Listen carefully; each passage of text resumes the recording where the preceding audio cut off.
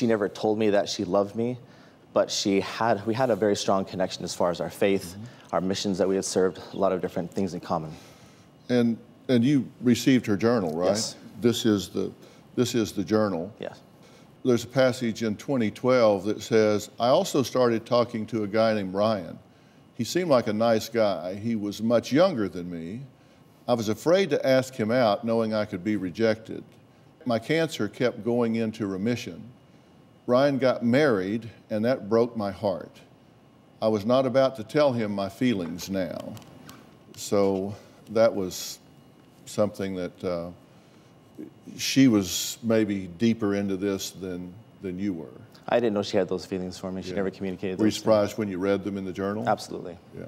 She says, my cancer came back stronger than ever. I needed to find Ryan. I needed to tell him my true feelings, but how? When I finally connected with Ryan, I did not know what he would say. Ryan and I began to message each other on Facebook, and I would ask how he is, how his girls are, etc. Ryan told me he was single again. Then 2016, now I knew my life was coming to a close. Ryan and I were chatting often. I told him I loved him. I finally put a stop to all my chemo treatments. I had told Ryan the last thing I wanted was for him to be there when I passed. Ryan meant the world to me. So she didn't want you there during that time. Correct. So now you've got a twin sister on Correct. On the table here.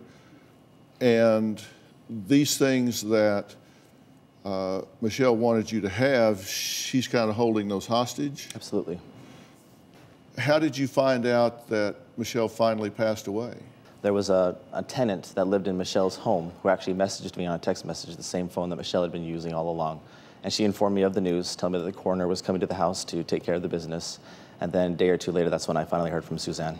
Did they get along or not? Why did Michelle never mention she had a twin sister? That's a good question. I don't know the answer to that. Was she hiding her for some reason? Were they estranged? Did they, what's your theory? My theory, and that's exactly that, was that they had some form of relationship because when Michelle had passed and I talked with or communicated with Suzanne on any level, there was a lot of fond memories that they had. They basically were each other's best friend during their parents' death and falling out, things of that nature. But up to that point, I didn't know that she had a twin sister. She kind of moved into Michelle's position plus some. She wanted this to go further. Correct. But you've actually played along with that. I have had to, yes. So you're letting her believe that you are a boyfriend. To an extent, yes. To an extent. I mean, you've sent her some loving text. You've said that she is your girlfriend and that you do love her. December 15th of last year, Suzanne, I think someone needs to convince me why I should relocate. You say, why do I need to convince you to relocate? Suzanne, well, it would be nice. Ryan, being in the same state as your love and his daughters who love you isn't good enough as your love. Then December 16th, Suzanne, I have treatment this AM, like you care. You say, I do care. It really, really hurts my feelings that you think I disregard your feelings. We'll talk again tomorrow. Sleep well. Suzanne, I'm in bed. You should be next to me, curled up. Ryan, I wish I was. That's pretty snuggly. Yeah. Then on the 19th, Suzanne says, so are we going to have a loving relationship?